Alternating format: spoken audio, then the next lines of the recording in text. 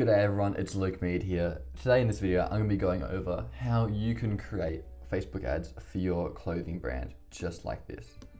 This is a carousel ad that pulls in products directly from your store and advertises them straight to Facebook, where people can click through and buy a product straight away. This is quite a simple ad, but super effective for clothing brands to sell their clothes. Let's jump straight into it, guys.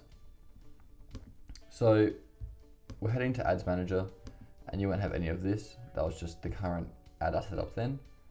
You'll have a Ads Manager that looks something like this.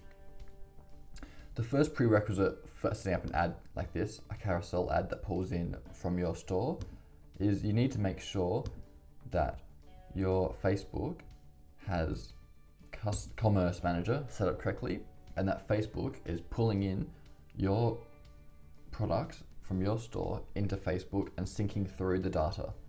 There's a few ways to do this. You can do this by, my bad, that was a bloody idiot mistake, wrong place. We're looking for create a catalog. Down here, we go add catalog. You can see I've already got one.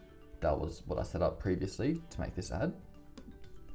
In this case here, we're going to select e-commerce, but you can use other options if they are applicable to you. You're going to have two options here, how you want to connect. You can either upload information, which I don't recommend. I recommend you connect a partner platform, basically your website provider. And once you log in there, your products will sync through and Facebook will be able to pull all the data out of your website. I'm not going to show you this because I've already set up my catalog, but you need to do that yourself. Now, once you've got your catalog set up, you can jump into Facebook Ads Manager and we can create that catalog ad, the scrolling carousel ad on Facebook. So the first step is looking for a big green button. Sorry, this isn't the right ad account. I've got a few ad accounts going. We'll look for the big green button that says create. Let's hit that. And we've got a few objectives which Facebook gives us.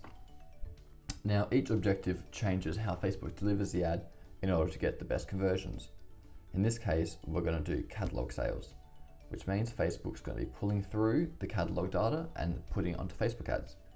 You can see here, it gives us the option to select the catalog you want to choose, and it even previews it for us. And you can see these are the catalogs and the t-shirts I uploaded into that catalog. In your case, all your products will be in here. So let's hit continue, and we're on the path to making our carousel ad, which is super exciting. We can give it a name if we want. In this case, I'm not going to worry about it. I'm not going to adjust anything in the, what am I looking for? Campaign settings. So those that haven't used Facebook ads before, there's three levels. There's the campaign, the ad set, and then the ad. The campaign holds the objective of the ad set holds the targeting, pricing of the ad, and then the ad itself holds the actual creative, and they cascade downwards, so they all take on the properties of the one above them, if that makes sense. So in this case here, we're in the ad set, and we can edit the budget in this case. So for me, we might start small and put $10 a day. We can adjust the start date. We might want to set that to 11:35, which is in the past. We might set it to 12:35 PM, an hour away. We can create an audience here. So Facebook's suggesting I retarget ads to people who interact with your products on and off Facebook. I think that's a good idea. And I'm gonna show the ads to people who have viewed or added to cart but not purchased in the last 14 days. We can even expand that, make it a bit bigger if we want. Now, in order to access these settings, you have to have a pixel installed in your website that Facebook will pull that data from. And a pixel is a little bit of information that you plug into your website to connect your website to Facebook.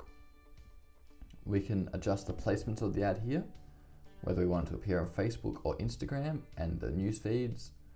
In this case, we'll leave it automatic. Facebook's really good at showing your ad in the right places. If it's not working on Instagram, Facebook won't spend money on Instagram. If it's working on Facebook, Facebook will spend the money there. So Facebook's working for you in this case. We're going to hit next because that's our ad set up correctly. And now we're going to have a look at writing the creative for our ad. You can adjust here, your Facebook page, your Instagram page. We can look at dynamic formats, which means that Facebook will pull in information and change it as they see necessarily. So the first thing I want to start off with is the primary text. This is what appears at the top of the ad. In our case, I've just written a short one previously. I'm going to copy that in. And here is where it gets cool. So you can see that Facebook is pulling in information from your website. In this case, I've got it set to pull in the product name, which is appearing there, and then in the description, the price. But we can add our own custom. We can add our own custom information by typing afterwards. In this case, we might add a dash and say, world's best t-shirt. And in the description, after the price, we might add a dash and say, shop now. And you can see Facebook's pulling in the price and the product name. So for each product that pulls through, it will display that. And you can even see that's happening here. There we go. You can see that it pulled through the world's best t-shirt and shop now. If we go to desktop mode, we should be able to swipe through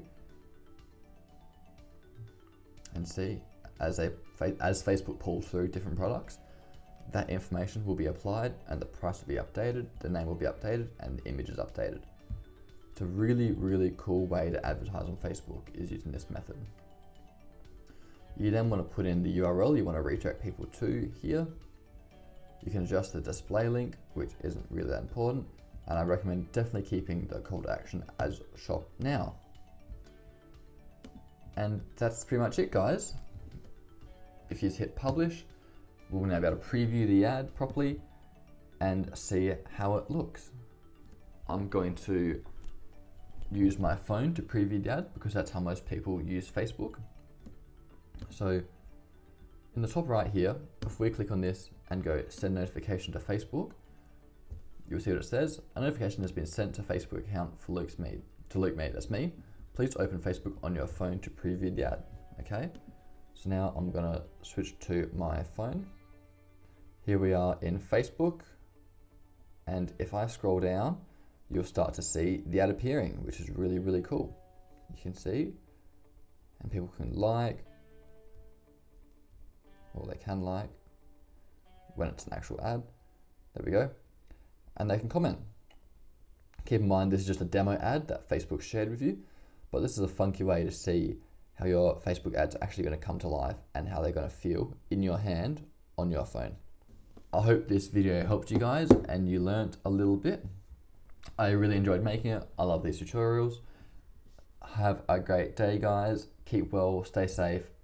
Love you all. Ciao, ciao.